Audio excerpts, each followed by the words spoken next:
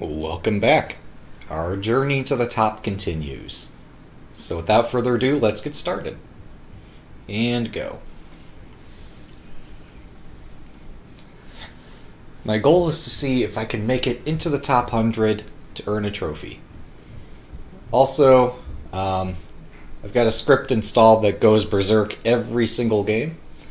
Hopefully this will provide some entertainment value, if not allow me to play more games. Berserk. Wow. Alright, so I'm playing against number 600 here. Or number 599.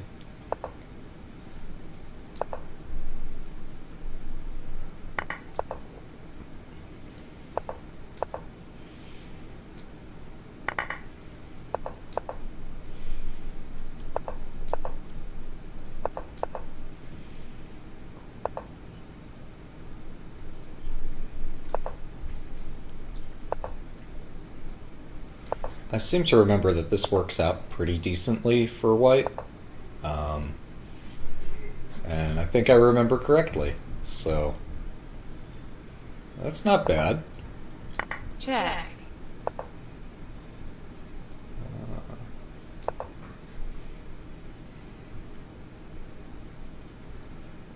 Where do I attack?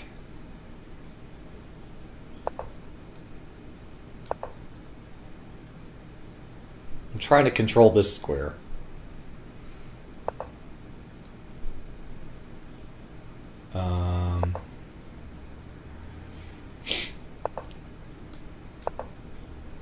But now this is a bit loose. And turn by turn, that square gets even looser.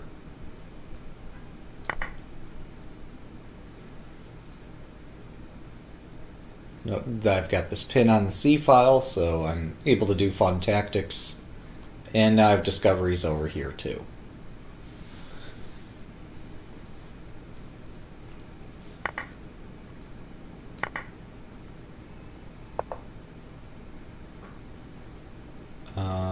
Yeah, let's protect the bishop. Try to open the F file.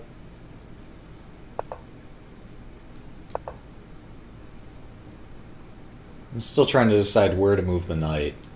If I had time, I'd figure it out, but as it is, I'm just kind of playing it by ear. So I might dance my bishop over here.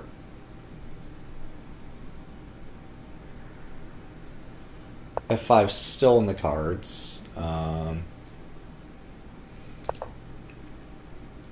No, knight A5 I just take. So he's not going to play knight A5 is my point. Now we've got this and possibly F5 to follow. Check. Who needs to play F5? Also, E6 is loose. Check. Victory. Nice.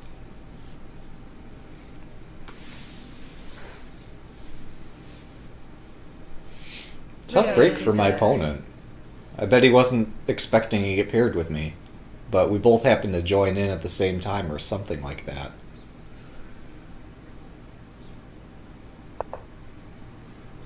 Let's play the Scandinavian.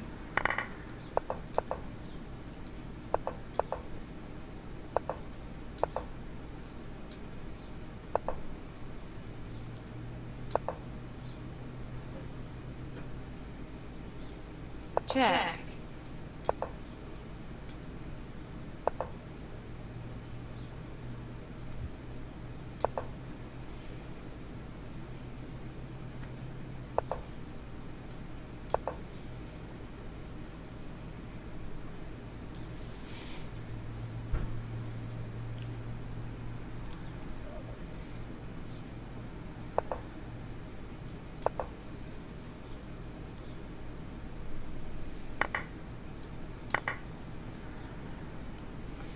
So this is constantly a threat.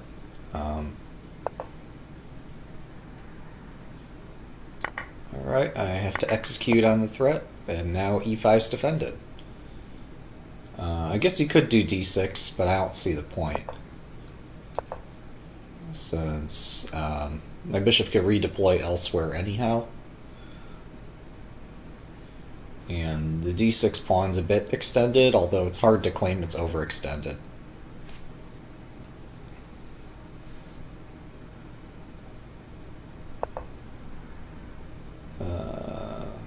Okay. A queen exchange would be kind of nice, so I could use my king to fight my battle. However, this seems to be costing a pawn. Alright, I defend my stuff. Just keep defending. And somehow, eventually, I'm going to unwind from this. Probably on the b file. With like rook b8 and b5 and rook b6. Alright. I'm not afraid of that. Check.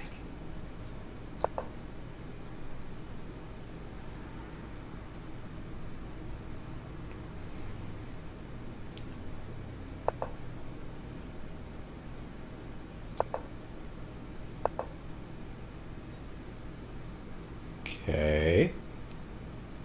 Let's develop my bishop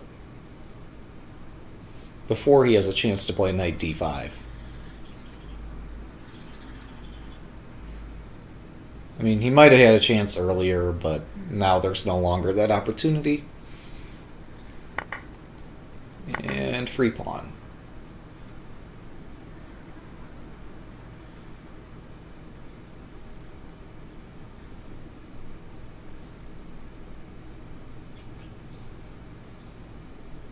C4 might be possible.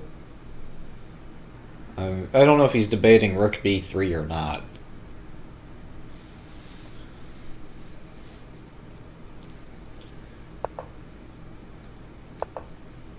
Okay, I don't want this rook here.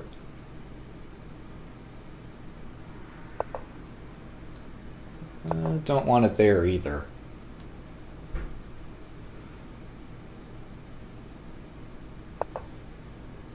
Oh, there's an echo. That's a shame.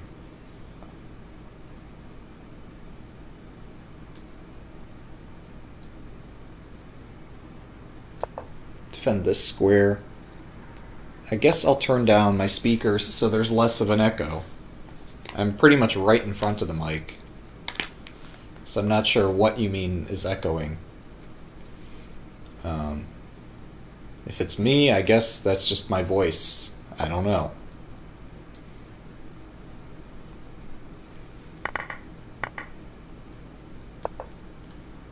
Oops. Well, that's no good. Okay.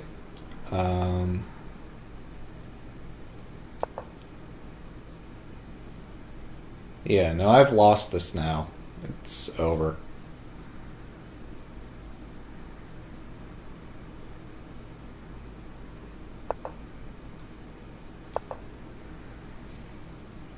I can try to trick him. That's about all I can do here. So I win an exchange, but I'm losing a queen. Actually, knight takes queen would have been more logical. Way more logical. So if he plays anything halfway reasonable, I should just resign this. I'm still hoping for some cheapo. But odds of a cheapo dwindle with every turn.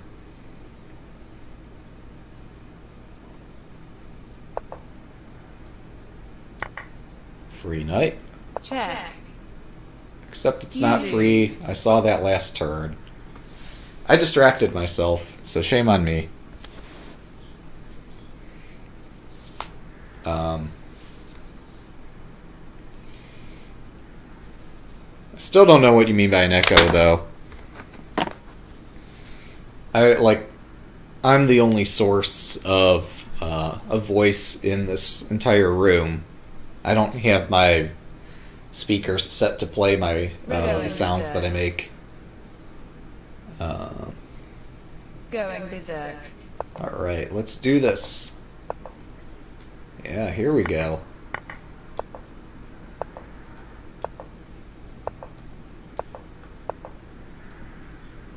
Go back.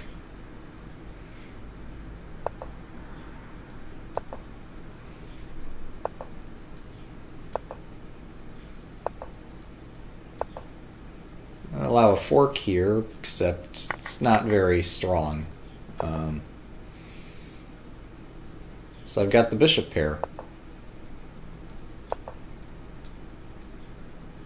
Oh, he can take here. You know, if he wants to. Check. Well, I've got to move. I have to advance my king. It looks a bit scary.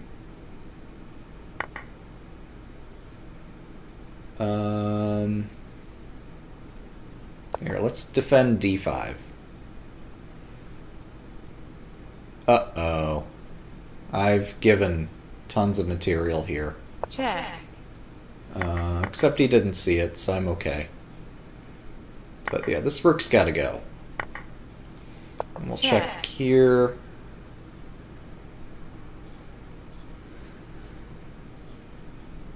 I'm starting to think that check was not the best use of my tempo. He's got to defend his bishop or come up with a counter threat. Except I'm trying to skewer and win the rook.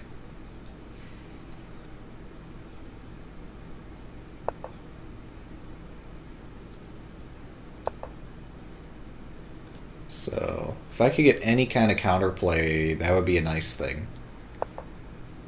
That would be very useful right about now.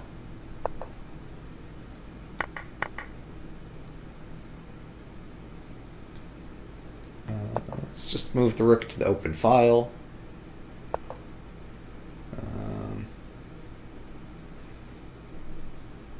I don't know. Rook has to go somewhere.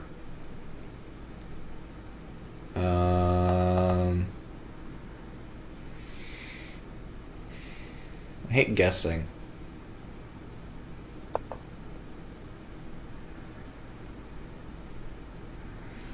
So I got this square covered with my bishop, so I shouldn't be dropping the rook.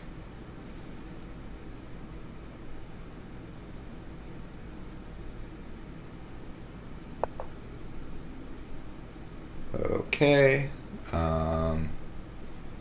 Need this rook to cover c7 so I don't get mated. Oh. He's got bishop f5 coming up. Among other things.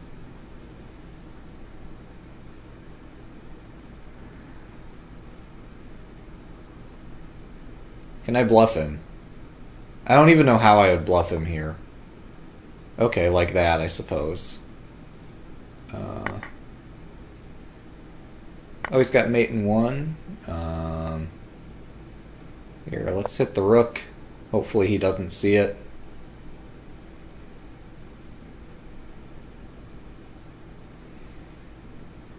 But my queen covers this now, so I have some chance of maybe escaping this.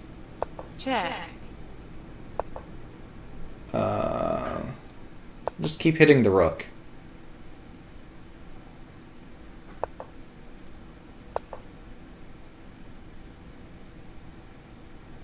Check. Alright, I've got to run this way. Check. Oh, shoot, I'm losing my queen. Check. Check. Check. Check. Check. Check. It's a draw. Huh. It's a shame those buttons unfold that way. It almost made me drop out of the tournament when I tried to click on the claim draw button. Ready. Berserk. Alright.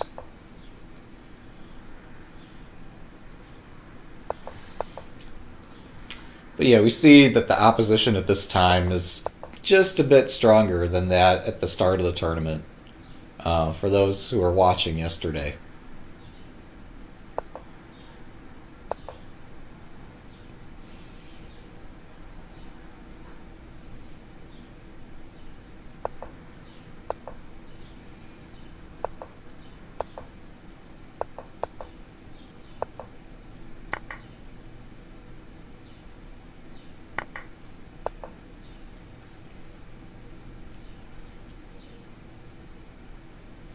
So I'm just putting my bishops on the long diagonals. Although d3 seems like a good square for the bishop as well. I guess maybe this bishop goes to e5. So the other one could go to d3 and they can team up against the king's side. Just totally not how you're supposed to play these queen-pawn openings. But I don't know. I can try to play it this way and see like what's the normal strategy against it.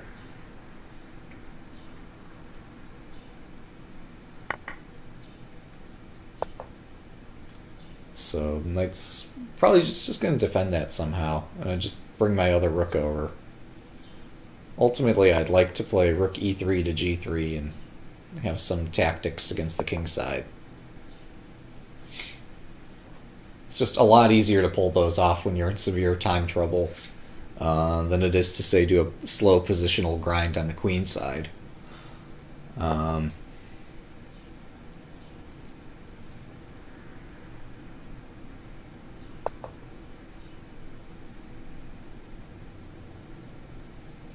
he's just going to play rook b8. Right. Okay. Check. Okay, so this is threat. Where is this threat? So I've got knight c5 plugging the bishop in the corner. I've got this covered so you can't play queen e3.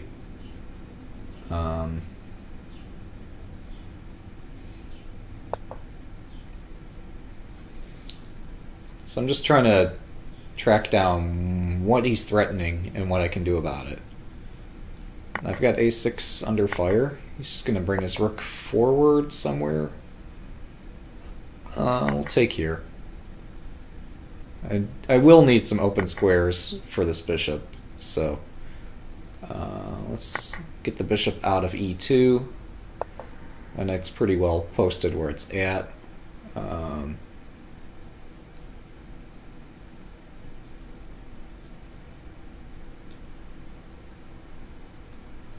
Okay, I want to hold on to this pawn and try to push this one.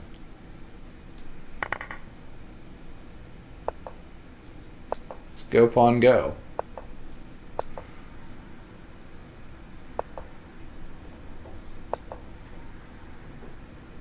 E2 might have been stronger. I can't tell without analyzing. And I have no time to analyze, so I'm trying to play a little cowardly, a little safe, and just hope that things work out. That wasn't good on my part there. Trying to figure out where to move my knight to. Knight a6 would have been correct. Let me go back and do knight a6.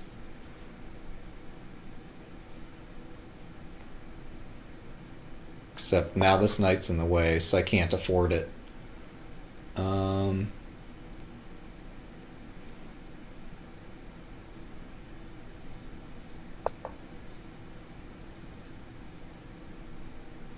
Need my king to fight.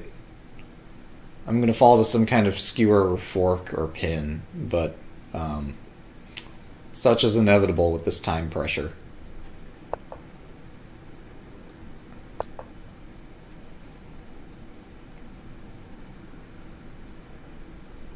Or an overworked piece. I mean, there's that idea too. All these motifs could be possible in this kind of position.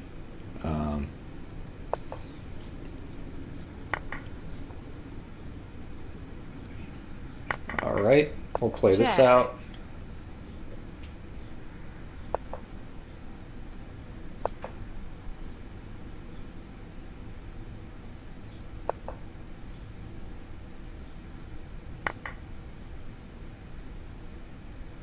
He's not going to try to out-clever me here. He's going to just take my bishop. Check. Yeah. He's kind of level-headed. And so now I push all the pawns and just try to get some kind of draw. Oh. I'll just keep pushing. Alright. Alright, I've got to take, and we'll go behind his king. Check. I missed an opportunity with rook f8. Check. I keep missing opportunities, so I should be playing c4 here.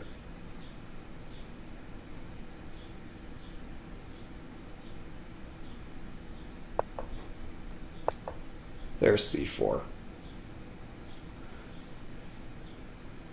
Check. Check. My king needs to be centralized to be effective.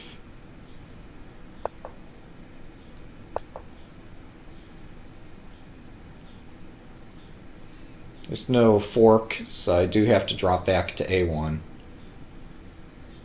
No fork or skewer, that's what I meant to say. Alright, so we're going to cover f2 this way. His rook is tied on the e-file. So as soon as it moves away, let's just promote. So I've got a rook, he doesn't. Check. I've got no time, however. Oh, well played, sir.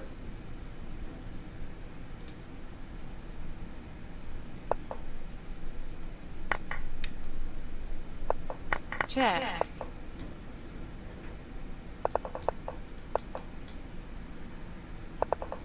You lose. Haha, I can't move fast enough. That's what I get for going berserk. That's what I get for going berserk. It's not a tournament winning strategy. It's a fun thing to do, though, because it lets me play more games. Ready. Berserk. But also, I just need to play better moves.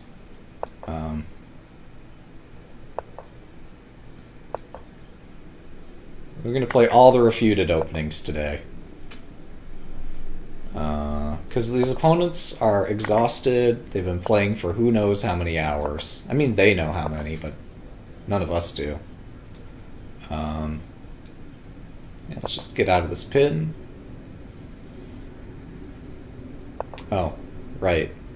Okay, we'll try to put some pressure here and make him think that I have time to step out of this. He could have just taken the pawn. It would have been a free pawn. But I tricked him. And it's quite possible I'm losing my bishop against good play. Now if this knight moves, I have queen takes a2. I have not calculated it. Neither has my opponent. He's moving pretty quickly. I'm moving quickly because I have no time. I don't know what his reason is. Actually, this hits a1 and d5.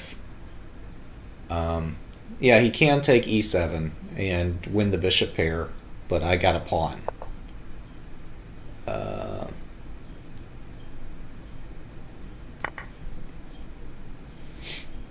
So now I've got queen a1 followed by knight b4, or possibly the reverse. I actually have to do this first, because queen a1, queen b1 is his way out of that. So I'm just going to take the bishop pair and try to gain some advantage with that. Or maybe encourage him to keep pushing pieces around the sector until his king has nothing defending it. By things, I mean, like, just push his pawns away, maybe move the rook. I don't know. Check. Free queen for knight. Alright. So then we play bishop f5 and queen b. Well, okay. It's not happening. We just take here, hit the bishop. Alright. Step back, pin this bishop. He's not going to be so obliging for the rest of the game. I'm actually going to have to fight him tooth and nail to get any kind of progress here. Check. You might block the bishop because that's really tempting. Yeah, And so now he's made a special concerted effort not to hang anything the rest of the game, because he's already down a queen for a knight. So I have to play good moves to win this. Check. I can't just try to cheapo him all day. Although I missed queen c5 check, forking king and knight.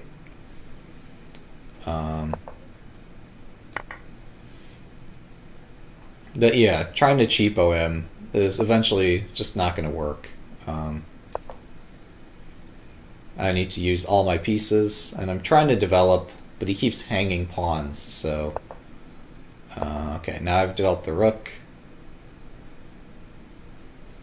But more importantly, if I don't take the pawns, then he fortifies them, and it's really hard for me to break through.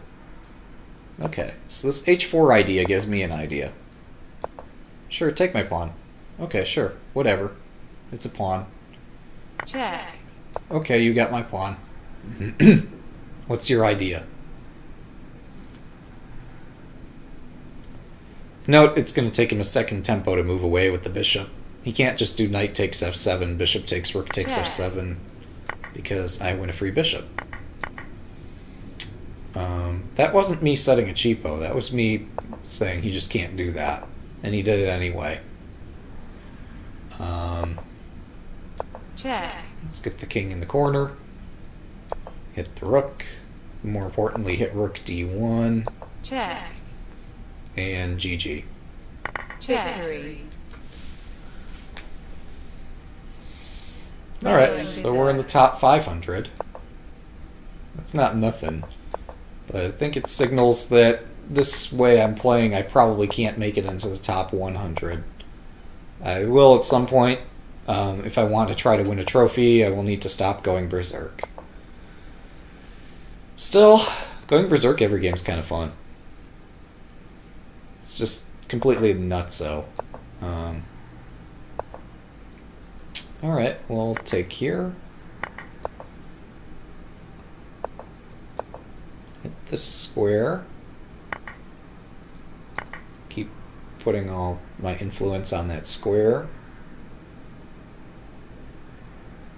If knight e4, I just take on e4. If knight takes e5, pawn takes as a fork. Maybe I intend g4, g5. I don't know. Check. That's a stock sacrifice. And by stock, I mean this has been played very many times before and is demonstrated to work in so many contexts. This is why you don't move your only defender off of these 3 files. So, I played a good move. How often does that happen?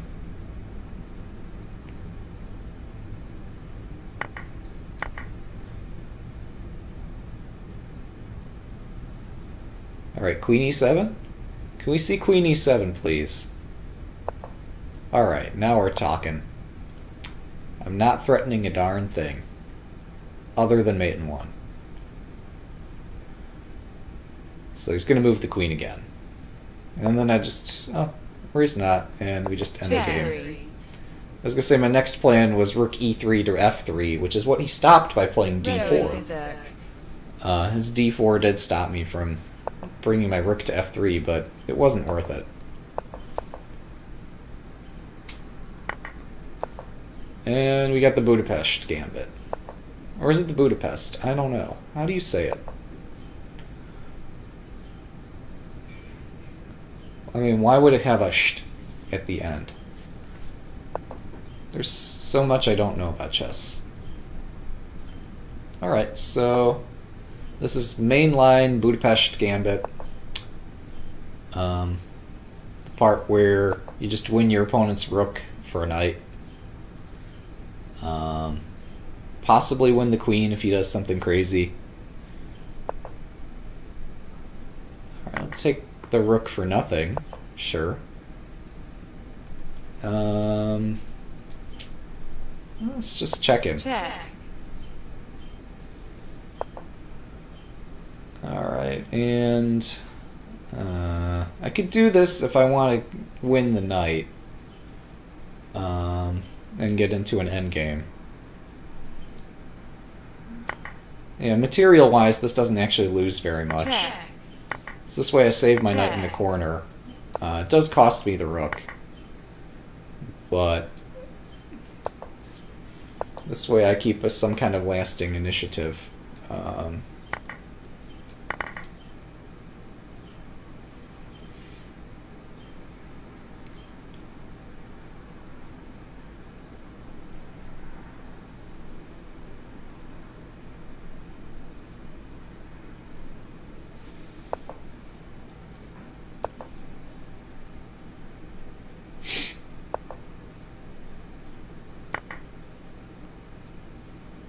Yeah, that knight wasn't getting out. So I opted for this endgame, which seems like a decent endgame.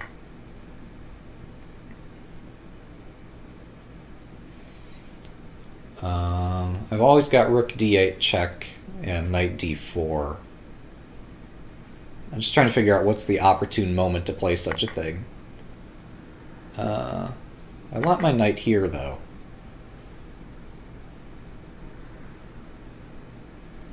So now if he blocks the bishop when I check, or he does that, I just take here. And I'm hitting the bishop. Yeah, let's play this endgame. I like this one. No objections here to playing that endgame. And just go back.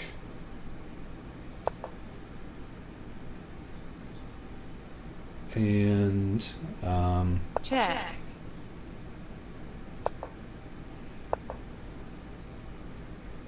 oh, let's not hang the rook.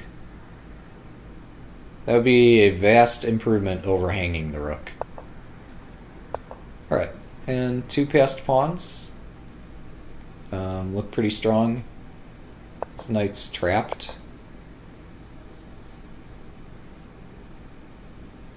Oh wait, this whole time, well, no, if I'd pushed h6, yeah, no, my rook's defending it. So it wasn't necessary for me to go through these extra maneuvers just to get the pawns moving. I could have been pushing the h-pawn the entire time, because my king defended the bishop. Anyhow.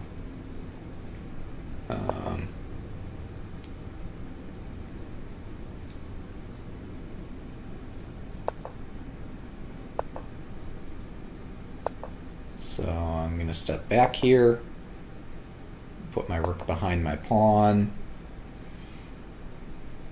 probably play g3, maybe h3.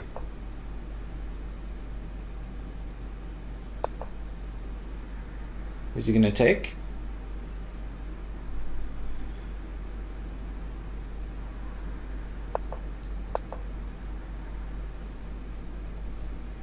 Okay, now I do have rook h5 forcing king h2, but it doesn't go any further than that. I have reduced the scope of the rook, so this makes it safer for me to move about. So king h2 is forced.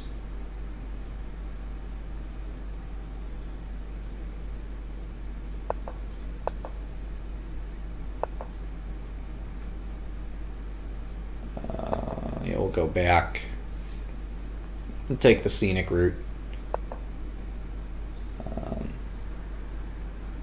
check, There we go. Progress.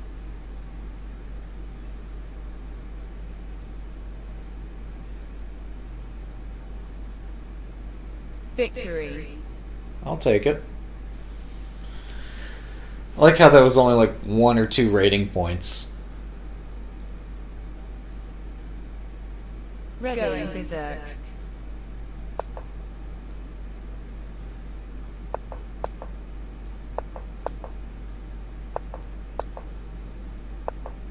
Just play d3. If my opponent's going to play this kind of system, I can slow roll it and still be doing great.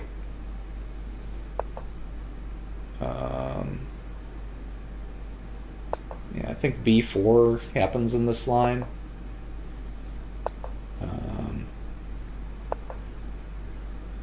Just go back. Nothing to worry about. Free pawn?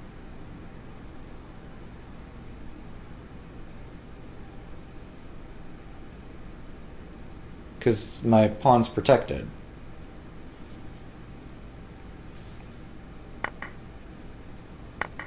Okay, so yeah, now I can just take here and exchange 2 pieces for a rook.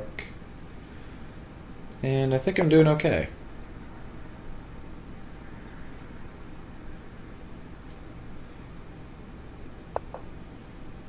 Usually you try to avoid such an exchange this early in the game, or at any time in the game, because 2 pieces can be pretty powerful.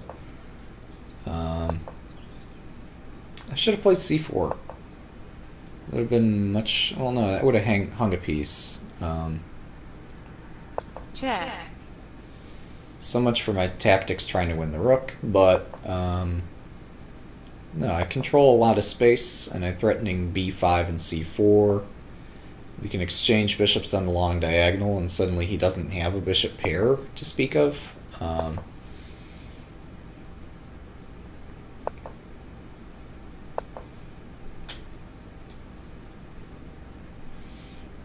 I'm guessing knight e5.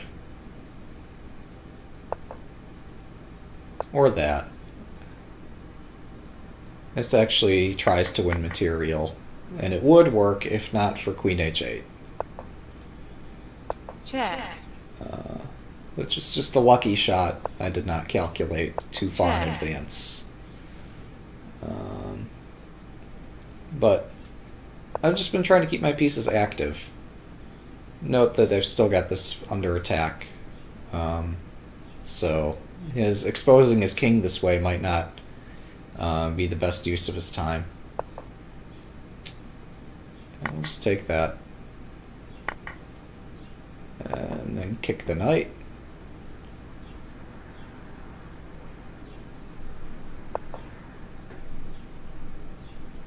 Check. Check.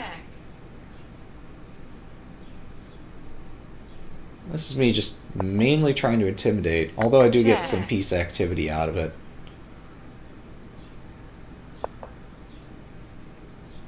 Let's actually win the queen. Check. When you see a good move, look for a better move. Check. Let's win the queen and more. Check. Okay. I think I've won enough pieces. Victory. My endgame techniques are a bit questionable. Ah. Are you saying just because I'm not playing accurate moves? I'm definitely opportunistic in endgames. Like, I'm not always playing the ideal move. Sometimes I'll play the tricky move that on occasion just wins the game on the spot.